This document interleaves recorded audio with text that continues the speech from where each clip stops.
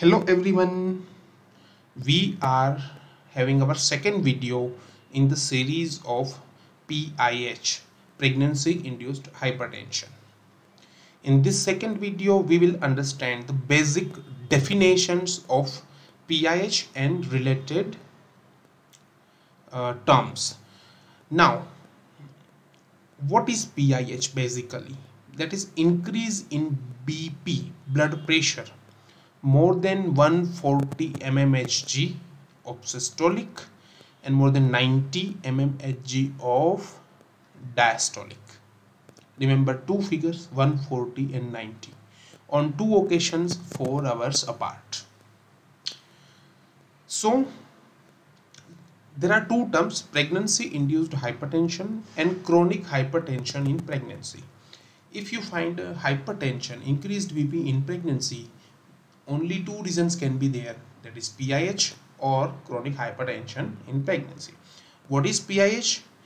PIH is the disease in which the blood pressure before the pregnancy was normal, while in chronic hypertension of pregnancy the patient was already hypertensive and now she conceived. The pathology of increased BP lies in the pregnancy, that is in PIH. But in case of chronic hypertension of pregnancy, the pathology behind this hypertension does not lie in the pregnancy. Okay, so the very basic definitions, for purpose of definition, we take it 20 weeks. If the BP increases after 20 weeks during pregnancy, before it was normal, we term it as a PIH. And if the BP was already high before 20 weeks, we term it as a chronic hypertension of pregnancy. Now, when the pregnancy ends, the BP will come to normal within 12 weeks in case of PIH. But if the patient is of chronic hypertension in pregnancy, the BP doesn't come back to normal even after 12 weeks. Another term is chronic hypertension with superimposed preeclampsia, in which we have a patient already having hypertension and then she conceived.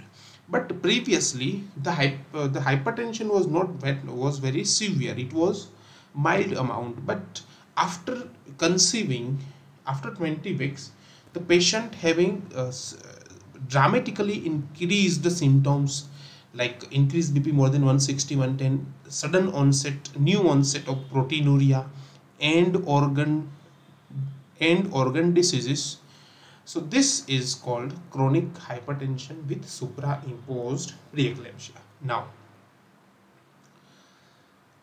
when we say PIH, pregnancy induced hypertension, that literally means that the hypertension is because of pregnancy.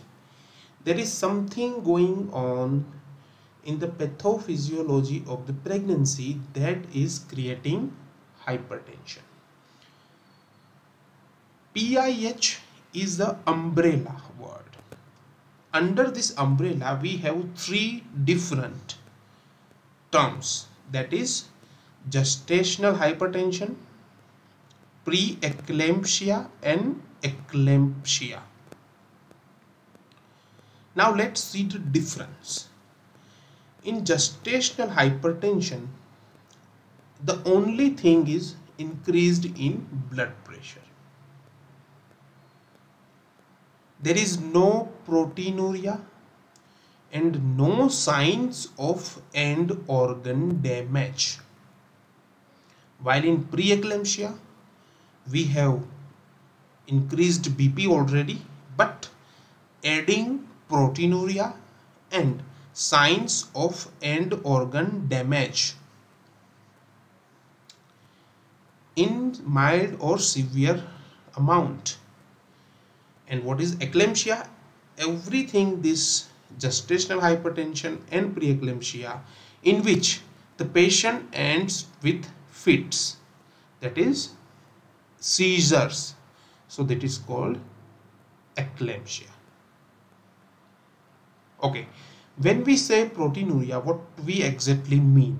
We mean 300 mg of proteins in 24-hour urine, or 30 mg per deciliter of proteins in urine, or dipstick test positive +1. This is proteinuria we count. When we say signs of end organ damage, that is platelet counts less than 1 lakh, creatinine increase 1.1 mg per dl, liver enzymes doubles the normal value, pulmonary edema with symptoms, visual or cerebral symptoms. Now you see the whole system is getting involved with each and every sign of organ damage. If you literally concentrate on this thing, I will show you that if we have a platelet counts less than 1 lakh, that means we have problem in the blood system, that is CVS, cardiovascular system and blood system. Another thing is we have increased creatinine, that means we have problem in renal system. Liver enzymes are increased, we have problem in liver system. Pulmonary edema, we have problem in respiratory system. Visual symptoms like